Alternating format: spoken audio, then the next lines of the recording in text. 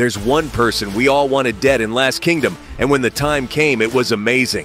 Scarred, the villainous witch, had her demise coming for what felt like years. She had so much power over our main man and caused way too much death and destruction. When she said she would curse Uhtred if he ever drew her blood, we thought it was over. That's it. She had won, but then it happened. Our hero used his wits and drowned her, avoiding the curse. It was so cathartic, it honestly felt like color had come back to the world. As they say, destiny is all.